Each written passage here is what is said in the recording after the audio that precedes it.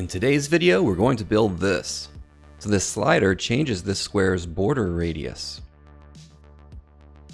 This is actually pretty easy to do. So I have this HTML here. We have our slider. We're setting the minimum range to 0 and the maximum to 50. And then we have our square. Our CSS is pretty simple. We're bringing in some Google fonts. We're going to use CSS custom properties or variables. We have the body set up as flex just to center everything and make it look good. The square is set to a square, and we're setting the border radius to our variable of radius. Everything else is very simple. And in our JavaScript, only 6 lines. So we're getting our slider, then we're getting our root, which is our document element. Then slider add event listener on the input, we're getting our event, and then we're just changing the root style, and we're setting the property of the radius variable to the e.target.value, and then adding the % symbol. And that is it. So we're going to take this up a notch, and we're going to add the ability to manipulate each corner independently. So I'm just going to paste these in here.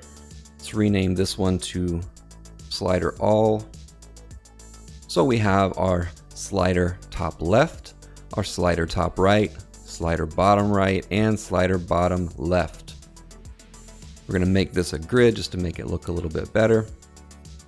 Then in our JavaScript, it's going to require quite a few more lines, but that's okay. The first thing that we'll do is get some more constants. So we have our original slider all, which is here at the top. Then we have our top left, top right, and bottom left sliders. Again, we're getting our root. And then we're going to keep track of our corner values through a global variable. So we have each of those here. There'll initially be 0, of course.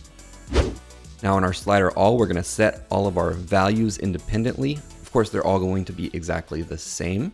And then we're going to call a function that says set radius, and we'll build that function in just a minute. All right, next we'll add our top left, top right, and bottom left event listeners.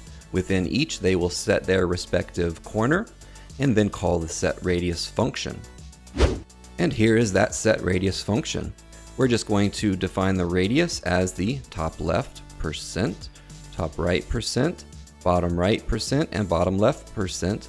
And then we pass that into our root style set property on the radius variable to our radius.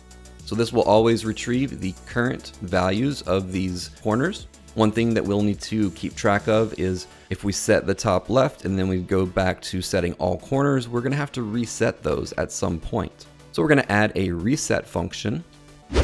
And so if slider all value is greater than 0, then we're going to reset that slider to 0 and reset all of the corners. So we're going to add this reset to our individual corner sliders.